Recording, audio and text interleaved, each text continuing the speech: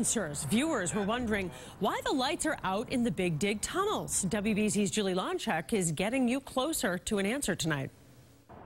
If you've driven through the Ted Williams tunnel recently, you may have had difficulty adjusting to the light, or lack of light, that is. It's a little difficult, especially on a bright day like this. You go in there and your eyes have to adjust, of course, and at nighttime it's not much better. It is kind of dangerous, you know, one gets a little nervous going through there, especially when handling a semi. There are lights on either side until there aren't. This long stretch of lighting halfway through is out.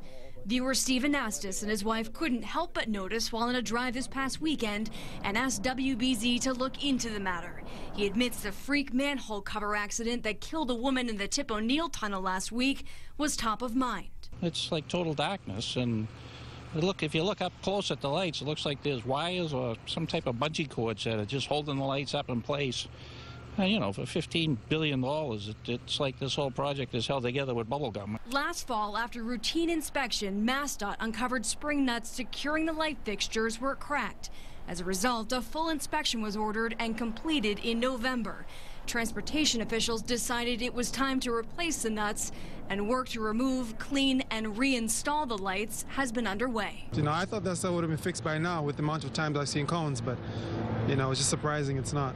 Loncich, WBZ News. Now, transportation officials say the lights that are up now do meet or exceed federal guidelines, but they say all of the work will be complete by Monday.